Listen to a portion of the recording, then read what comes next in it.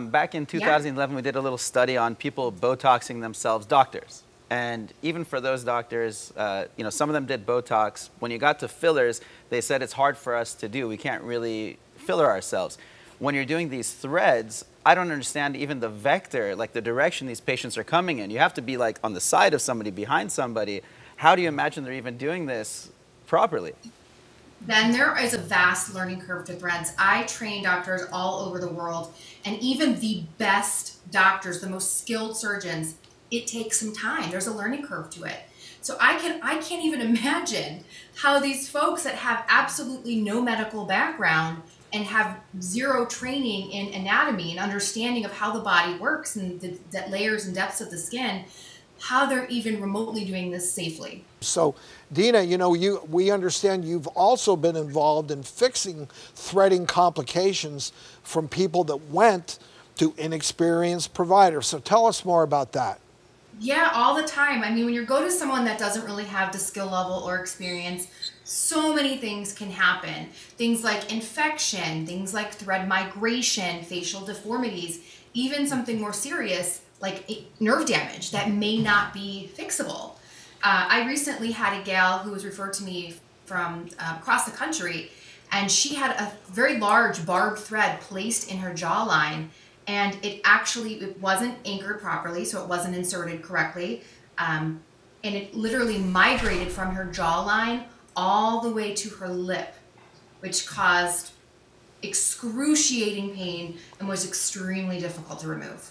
And Ben, in the right hands with a skilled provider and the right patient, that somebody who doesn't need a major face neck lift, somebody just wants a little lift that they know is not going to last as long as a facelift, then it's a good procedure. Yeah. But you and I have both seen, in the course of doing facelifts, we've seen the craziest things once we open people up and find threads and other fillers and stuff that are not doing the right job. So just another reason why, don't do anything yourself. Make sure you go to the right provider that has a lot of experience. And I want to bring up, Ben, because a lot of people online, they're just sticking those smooth, the little threads in their face, so many all over their face. It looks crazy. Yeah. And you say that people think this stuff is like vitamins.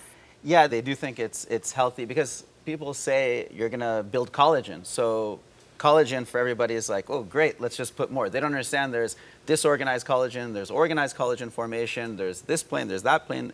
Collagen can be bad. So you can't just keep going and sticking in threads over and over again like it's a vitamin deposition and hope that it gets better. You can actually really change your tissue consistency where people normally have this soft, supple skin and it gets more rigid over time. And you see a lot of actors and actresses, whether it's from heat therapies or from threads, when they do it too much, you can actually get this kind of rocky look to your skin quality and you start throwing shadows, you get little dimples and things like that. So we tell people, well, if you do threads, you do it with someone very good and you don't do it repeatedly over and over again. It's not going to make you better and better. Mo is not Mo better. You got to stop at some point and say, you know what, I'm just going to do a little touch up with threads, do a little filler, a little heat therapy. And if you can't get more out of it, just call it a day. Great advice. Thank you so much, Dina. Absolutely. Just in short, it's a terrible idea if you're looking to DIY something like this. I would strongly advise against it. Amen.